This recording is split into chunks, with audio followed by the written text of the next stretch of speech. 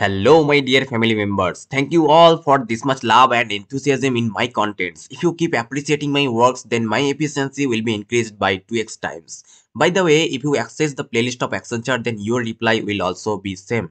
Anyway, today we'll solve an advanced coding question which was asked on 17th November 2023. And the question is very easy, but most of the candidates leave the question. Okay, let's see what's the question. Actually, the question is regarding sum of circular primes in a range. I hope this is not properly visible. Just let me clear it. Actually, the input consists of two lines. The first line contains a minimum range and the second line contains a maximum range. And you have to calculate the sum of all circular primes in the range, right? So let me clear it more. Let's see the sample input.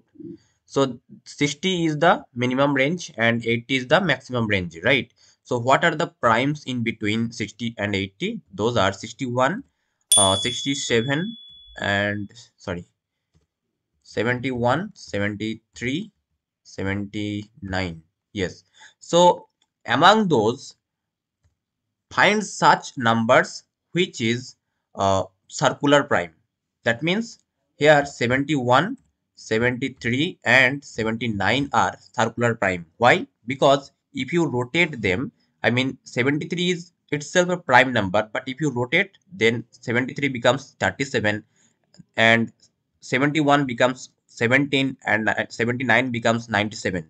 So all the rotated version of those prime number also a prime number. That's why these are circular primes. But if you rotate 67, this becomes 76. If you rotate 61, this becomes 16. So these are not prime, so we will not include those in our sum, right? So then after calculating the circular prime, you have to add all the values and return the sum, right? Okay, let's see the second input. That is 100 is the minimum range and 200 is the maximum range, and in between you have many prime numbers, but we'll not take all of them. We'll just take the rotated, I mean only circular prime numbers. What are those? Actually those are 113, 131 and 197, I think. Sorry, one more value, that is 179. Okay, so if you rotate all of them, I mean 113, if you rotate from last to first, that means 311, this is also a prime. If you rotate from middle to last to first, then it's also prime number. That means 197 is a prime number, 917 is also a prime number, 971 is also a prime number, right? So this is why we are calling them a circular prime. That means you have to rotate all the prime numbers, and you have to check all the rotated version of the number also prime. If also then uh, store them in a list and sum of all them, right? So this is how we'll solve the problem, and if you add them, we get 640 is the answer, I mean the output, right? So I hope you understood the problem, right? So if you understood, then please solve the problem by yourself and check if you are ready to sit for exam or not, right? Okay, let's see the solution in Python at first, then we'll solve the problem in Java as well, right? So what should be our approach to the solution? Actually, we have to at first calculate if the number is prime or not, right? So if prime, then rotate all the prime numbers, right? Rotate, store all the rotated version of the prime numbers in a list. Then uh, we will calculate among the prime numbers if those are if those are circular prime or not, right? And then uh, we will sum all of the circular primes, right? So I hope you understood. Actually, we will define four functions to solve the problem. So at first, let me define is prime n, right? And we will define def generate rotation,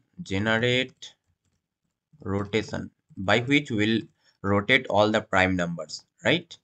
So num and def circle each circular prime will check if the prime number is circular prime or not, right? If circular prime, so here also num, and in the last function we will check the sum, right? Def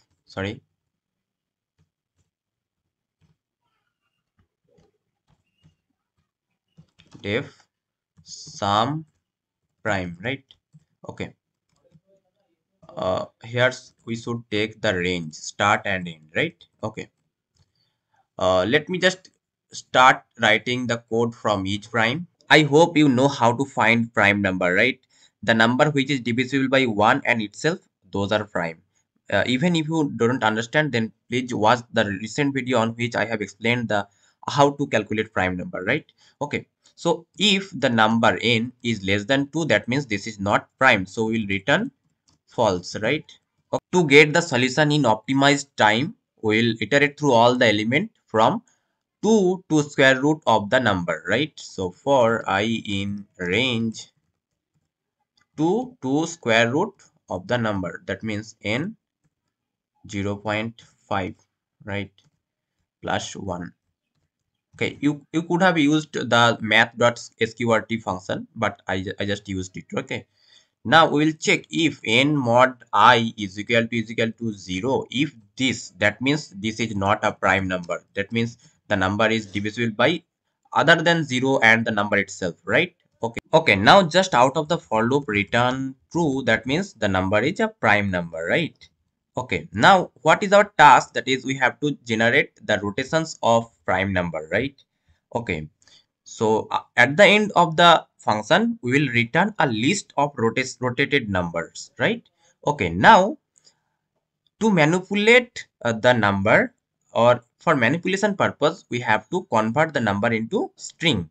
So str num is equal to str num, and we converted the integer into a string. But in Java, we will use integer dot to string to convert the integer into a string. Now we'll store all the rotated numbers in a list. So for that, we have to at first take an empty list rotations, right? Okay, now just iterate from 0 to the length of str_num, and we will find the rotated number.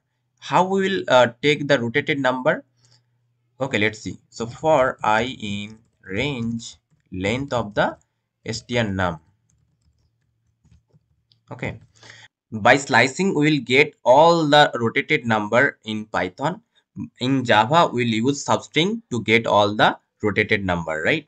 So rotation is equal to str_num of I is to plus str_num is to I.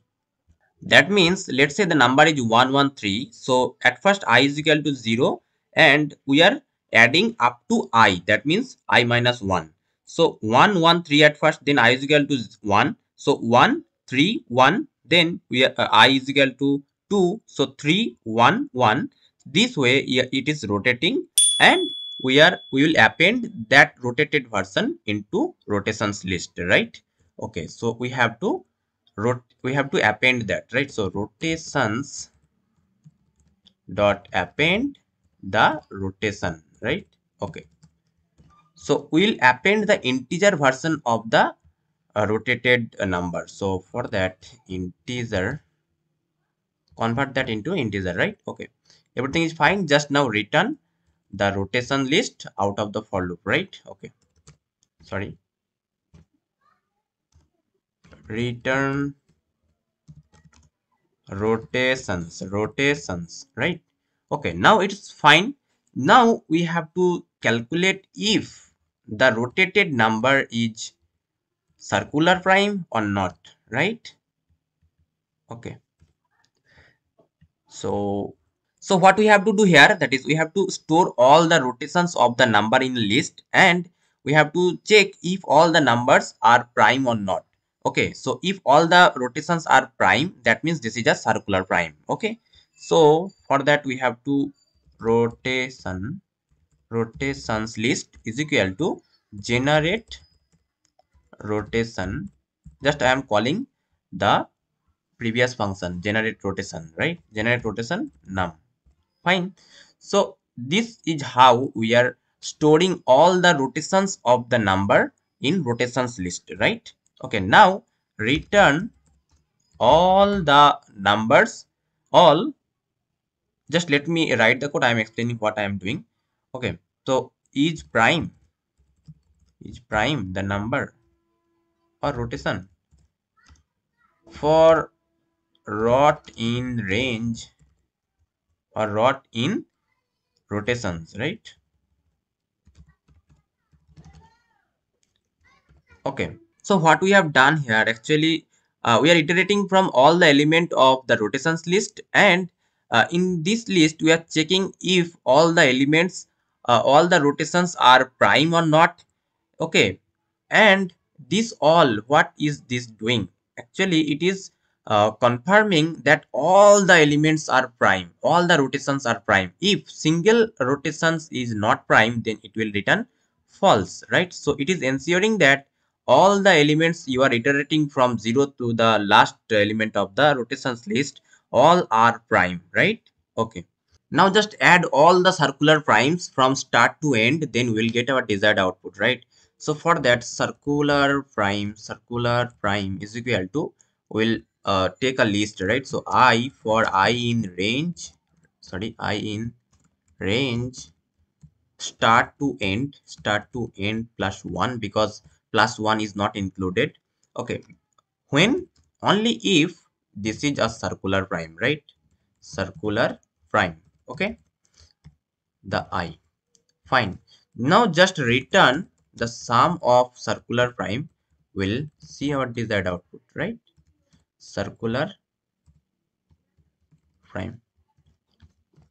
Okay. So what we have done, that is we just stored all the circular primes in circular prime list, right? Okay. So what we have to do now, just write the driver code, right?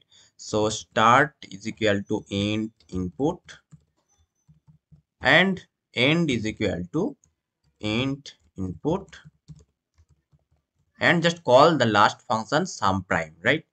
Okay, so print sum prime from start to end, right? Okay, let's run it and see if this gives the right output or not. So 60 to 80 output should be 223, right? And it is right. Okay, now just take 100 to 200, output should be 640, right? And it is okay. If you want to see the circular primes or the rotations, let's at first see the circular primes, right? So print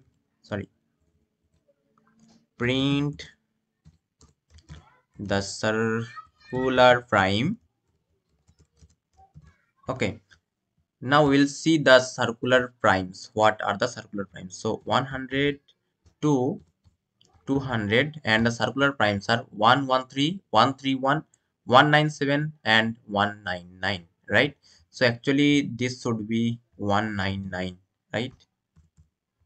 Forgive me for that, because I have told that 179 is a circular prime, because 199 is a circular prime, right? Okay. So I hope you understood the logic and syntaxes I used in Python. So if you didn't understand, then please let me know in the comment section, right?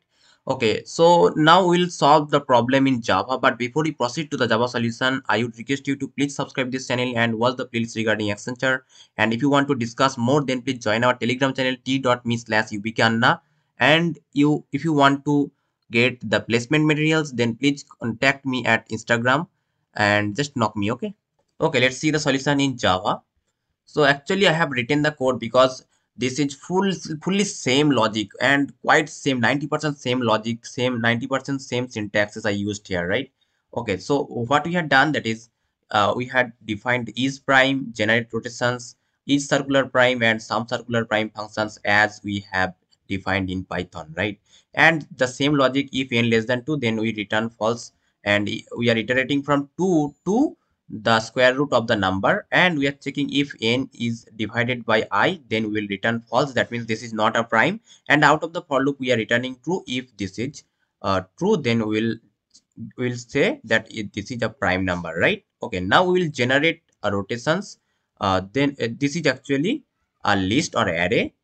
Okay, now we are storing the string format of the number. We are converting the number, integer number, into a string by integer.toString, and we are storing all the rotations in this rotations array, right? And we are iterating from 0 to the length of the str num. Okay, now just we are using substring to rotate all the strings. I hope you have watched the explanation while I was explaining in Python. Actually, substring is quite same as slicing, right? We are just converting, we are just rotating the number by substring from I to 0 comma I, right? Okay, then we are converting that into integer and storing that into rotations array, right? And at the end we are returning the rotations array, right? And then we are checking if this is a circular prime or not. So at first we are storing all the elements, all the rotated version of the number in rotations list, and we are iterating from all the elements of rotations and checking if the current element is prime or not, right? So if prime, then if not prime, then we are returning false. If prime, then we are returning true, right?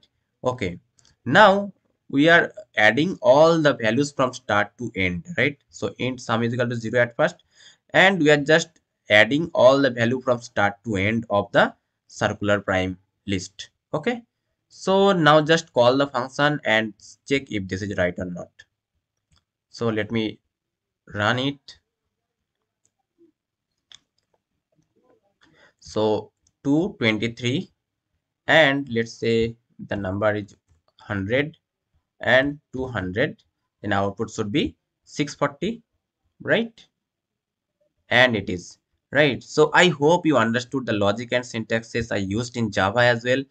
So if you want more such solution, then please subscribe this channel and share this content with your friends so that they can also take help from this and they can also take job with you, right? So thank you for today's session.